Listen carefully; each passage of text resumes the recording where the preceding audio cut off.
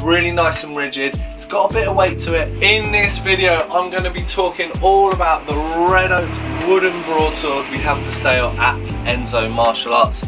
I'm going to be talking all about what it's made of, who uses it, why you'd want to train one of these over a metal broadsword, and at the end I'm going to put together a short montage of people training with the wooden broadsword.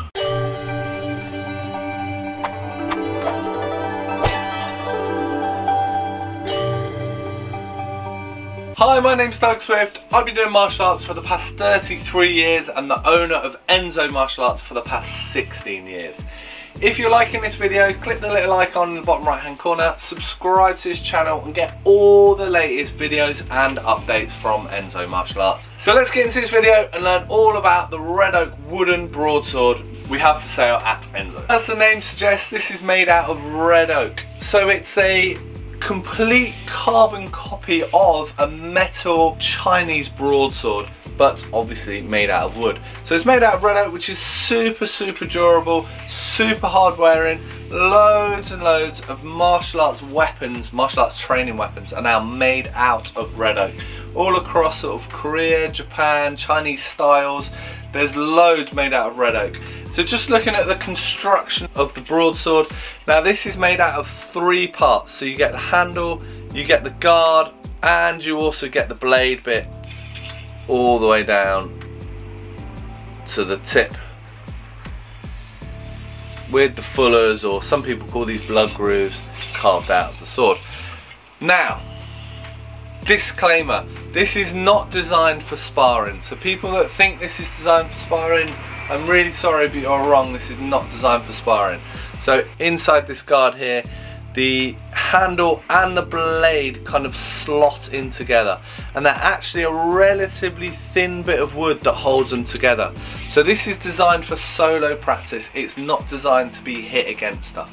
Now if you accidentally clip it across the floor, or you accidentally like drop it, it's not going to break. It's very durable for that, but it is not designed to be smashed against walls or other people's metal weapons, or even like the hard plastic weapons or other wooden weapons. It is not designed for that. It is designed for solo practice. So for the majority of people doing Chinese martial arts, this is perfect, because that's what you want. You want to be able to practice forms, you want to be able to practice maybe a little bit of sticky sword, like Tai Chi push hands, but with the sword. Absolutely no problem with this. It's perfectly durable. It can take that, but it can't take being smashed.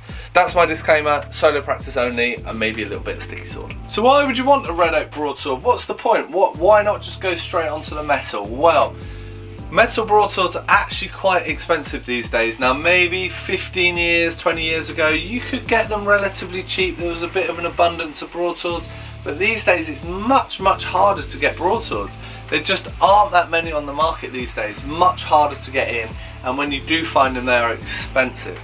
So a broadsword is a really cheap way, well, a wooden broadsword is a really cheap way to get you started practicing. So if you've moved on to it in your class, you haven't necessarily got the money to shell out on a metal one, a wooden one is a really good way to get started.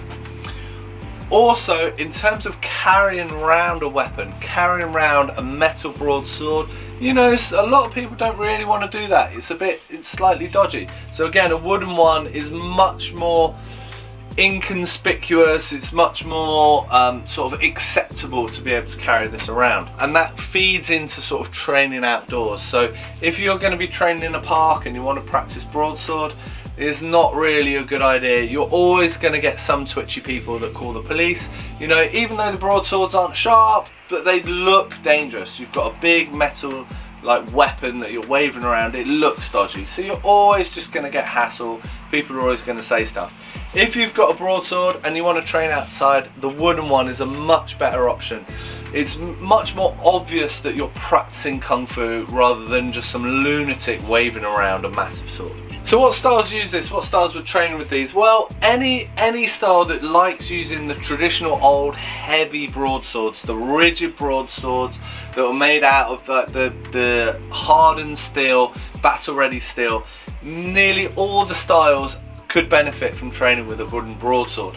Now the styles like the Wushu and the Shaolin, they tend to move on to the wibbly wobbly swords pretty early on, because, you know, they're relatively cheap enough to get and they're still relatively available.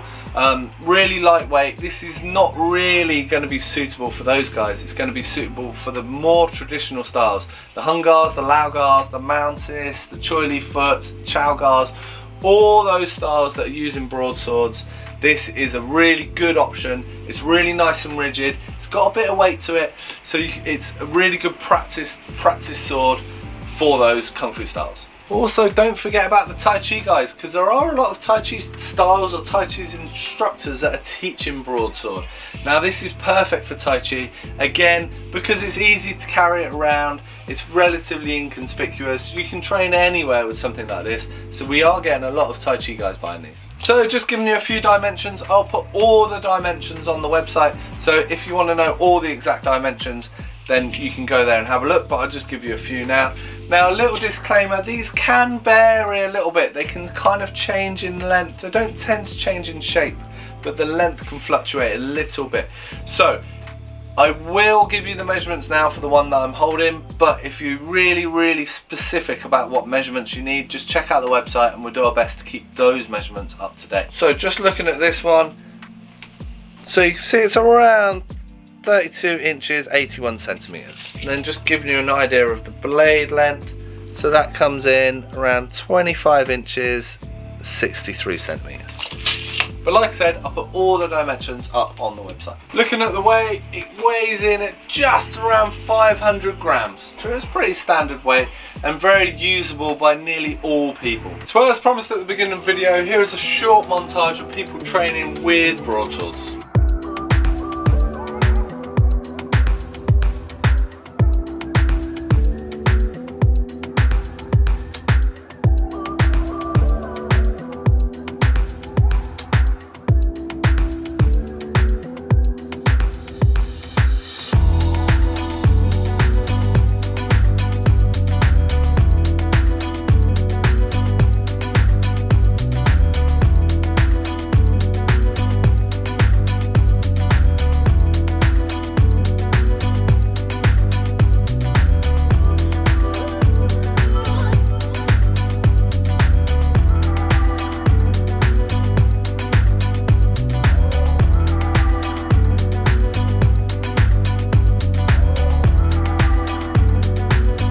Thanks very much for watching. I hope it was useful. I hope you learnt loads about the Red Oak Broadsword. If you like this channel, click the little icon in the bottom right hand corner, subscribe to this channel and get all the latest videos and updates from Enso Martial Arts. Thanks very much and I'll see you soon. Cheers!